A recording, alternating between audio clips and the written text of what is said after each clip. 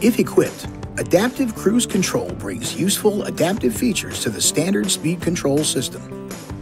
To turn ACC on, push the ACC on-off button, then push Res Plus or Set Minus to engage. The system will now maintain a set distance between you and the driver in front of you without having to constantly reset your speed.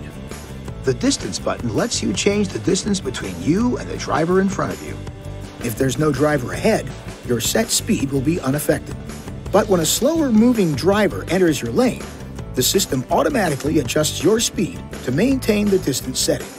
You'll see the Sensed Vehicle Indicator icon in the instrument cluster. The system will maintain the set distance until the driver ahead accelerates above the set speed, moves out of your lane, or until the system is manually disengaged. Now, if the driver in front of you stops, ACC will maintain your set distance and bring you to a standstill as well.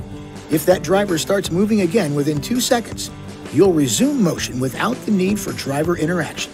If ACC stops you for more than 2 seconds, you'll have to tap the accelerator pedal or hit the resume button on your steering wheel to start moving again.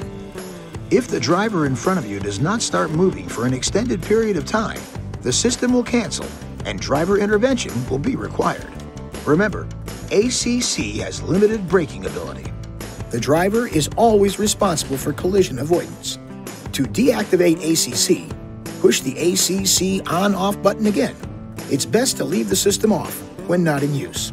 This video is not intended to take the place of your owner's manual. For complete details and other important safety information, please see your owner's information.